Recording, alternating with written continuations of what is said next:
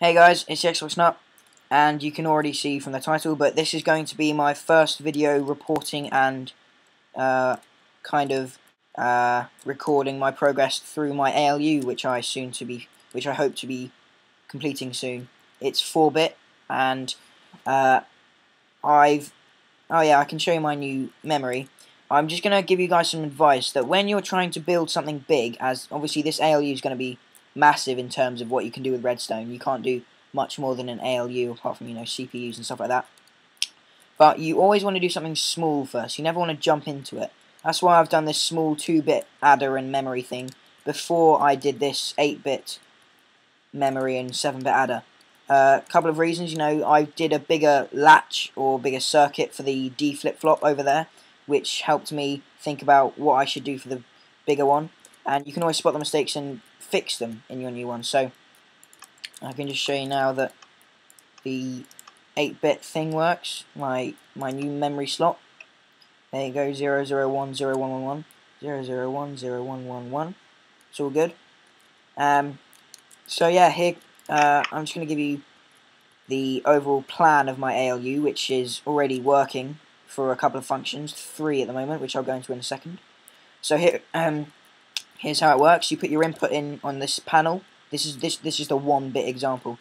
Put your input here, whatever it is, it will power all of the functions, and all the functions will calculate the outputs. But before they do, they will have to be enabled by a 3-bit decoder, which I plan to do, which is basically a combination of 3 bits. So because in binary 3 bits can add up to 7, there are 7 different outputs but only 3 inputs using multiplexers. A very clever circuit, so you can go research them. Basically turns 3 inputs into 8 through different combinations, like if 110 is on, then it will do number 6 or whatever. And so you will enable one. That's obviously going to be the 7th, so it will enable it. I think that's planning to be my subtraction. You will enable it, and the output will go into a bus, which will go back to the beginning, back to the output screen, and you'll have your subtraction output here. Obviously this is 1-bit, so with 4-bit there will be 5, so you can fit everything in, including addition and stuff like that. So that's the general gist of how it's going to work, or how it is working, because I have done 3 functions. Those are adding, anding, A-N-D, and ORing, the 3 simplest ones in my opinion. Adding is probably going to be the biggest, or maybe left shift, right shift, I don't know.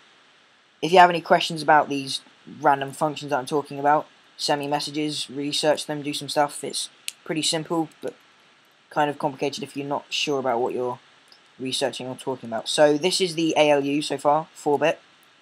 This is the adder, 4-bit adder. That's the 4-bit OR function that I've created, and that's the 4-bit AND function that I've created.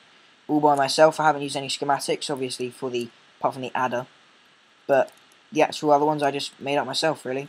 So let's do 10, which will be an 8 and a 2, and 7. So let's find out. 10 plus 7, that's 17. So that'll be a 16 and a 1 for the adder, which is a 1, 0, 0, 0, 1. 1, 0, 0, 0, 1. 16 plus 1, as you guys probably know binary, or hopefully. If you don't, you can go check out my T flip-flop video, which explains it. And these are the enablers, basically AND gates. Underneath, I will put a decoder, and I'll put the inputs over there, and they'll go, oh, okay, he wants to add. So they'll power all of these, and when you take one off, obviously the output turns to 1. So that's how the enabler works. Very clever.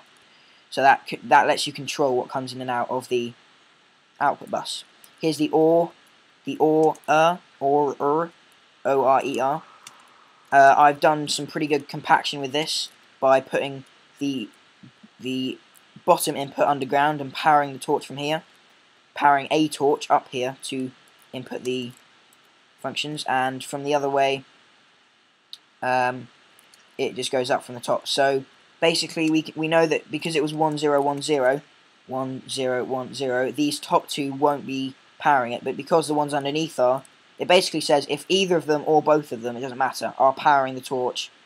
That's basically ORing, saying if one is on or the other is on, or both of them are on. If any of them are on, the output will be 1. So you can see here that they're all on because I've selected all the bits in general, because like that. All 4 bits are being powered by at least one source. The next one is the ANDing. I just randomly made a 3-bit AND gate using my own knowledge of an AND gate and general redstone stuff. We can see that this one isn't on, as you can see by this torch, because the idea is that both of these have to be on and the enabler has to be on. But if that's not on, if that is on, sorry, because we're not getting any input here, even if the enabler is not on, it won't power it, because an AND gate states that both of them have to be on. And we can simulate this again. Only one of them is on, so this one is not on. Both of these ones are on, so this is on, and if the enabler is being selected, it will light up. Not both of those are on, and not both of those are on. So the only one that will go through is this bit here. Basically, I will string them round and just go in a line, so that's actually the 3rd bit. Sorry about that, I'm confusing myself, because in binary, obviously, that's actually the 2nd bit. Sorry, I was looking from left to right. Stupid of me. So, yeah, that's basically my ALU so far. I had the idea from a friend called DXLinkJ. You should go check him out. He's done an ALU, or he did.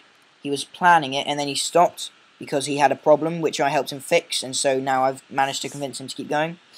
And his is 8-bit, and he had a, as I said, he had a problem with it, so that's why I'd say aim low first.